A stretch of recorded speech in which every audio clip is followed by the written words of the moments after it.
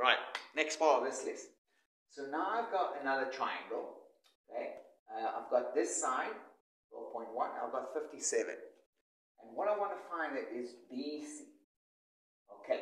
Now, if this is, obviously this is going to be my reference angle. It's the only angle I work for now. Okay. I've got this side, I've got this side. Okay. I want to find BC. Yeah, I don't have the hypotenuse. In the other example, I had the hypotenuse. So I did a sine divided by hypotenuse. That was sine, or was it cosine? But now I'm just working with two sides. That's the one I want to know. I don't want to know AC. Okay?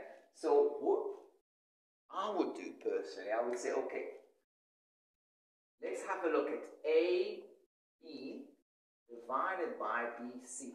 BC is what I want to know. AB I already know. What is AB? Is 12.1. Okay? 12.1. 12.1 divided by BC. It's not sine 57. It's not cosine 57. It is correct. It's tan 57. Tan 57. Okay? That's what I want to know. But look, I've got a little bit of an issue here because the BC is at the bottom. So there's a couple of things I need to do here. I'm going to do it in 2 stages. I think you can already do it in 1 stage. But just in case, I'll do it in 2 stages. So first I'll push the BC, I'll time it by BC, so it's going to go there. 12,1, you can see it, right? 12,1 equal BC tan 57. See it? I'm just going to check, yeah? And then you're going to push the tan to the other side. So we're going to divide by tan 57. So we're going to have BC equal 12,1 divided by tan 57. Okay, and we can do that in the calculator, okay?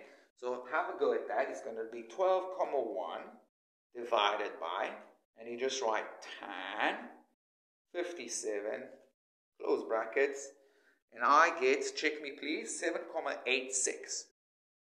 7,86. Okay? 7,86.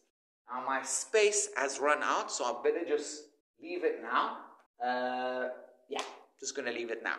Good luck, guys. You did really, really well this week.